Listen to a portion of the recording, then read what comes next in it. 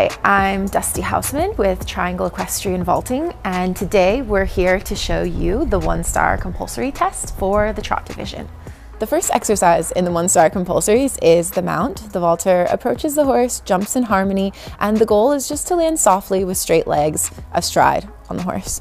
The next exercise is the basic seat. The vaulter sits on the back of their sit bones, legs extended long and wrapped around the horse's belly with toes pointed, and raises the arms up to eye level, holding for 4 full trot strides.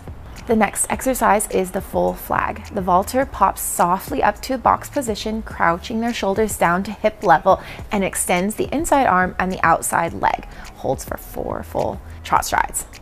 The vaulter then proceeds to the stand, softly popping up to their feet, knees bent, rising all the way up to straight posture with arms extended out at eye level again, holding for 4 full trot strides.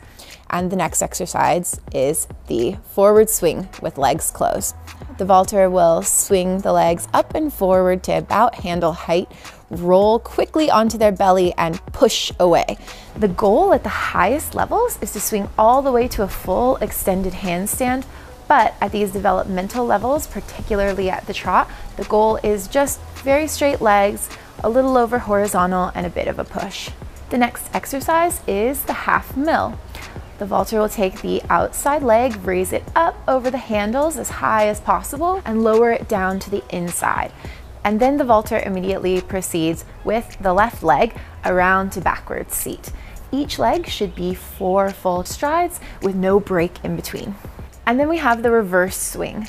The vaulter will, from a sitting position, swing the legs behind them and snap them quickly up in the air in front of them with legs open, pushing up and out and back softly down to sitting. And lastly, we have the leg pass into the dismount. The vaulter brings the leg back over to the inside side seat, puts both hands on the inside handle, pops up to a press position, and back away from the horse.